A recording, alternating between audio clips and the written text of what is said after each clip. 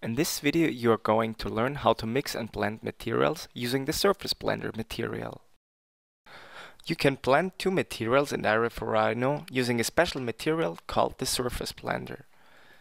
You can find it under Core Definitions, and if you scroll down you have the Surface Blender material. So let's blend these two plastic materials that I've created, one being a very specular material and this one having more glossy reflections. So we right click the material and we say add and edit.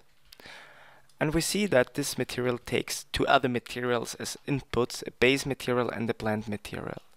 So in our scene we use the blue material as the base material and the green material as the blend material. And using the blend weight parameter we can now gradually blend those two materials together. And I can also assign this material to my geometry to see the effect immediately. And we see if the blend weight is at 0.5, we get the properties of both materials. So we see some of the very specular reflections as well as the glossy reflections. And also the colors are mixed, so we see green and blue being blended together. However, in some cases you'd like to not to linearly blend these materials. So I'm gonna show you another example with two other materials. So here we have a metal material and we have a rust material.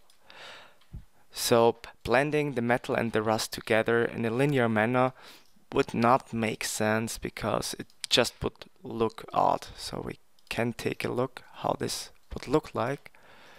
Again, I'm assigning the metal material as my base material and the rust as my blend material.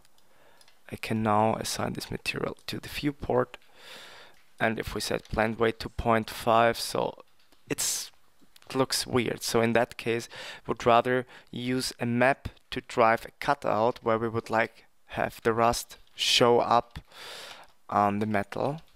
So we use something like a black and white map, and we can drag and drop the map on this parameter, and this makes more sense. So if we take a closer look now, we have now the metal with the rust coming out just in certain spots.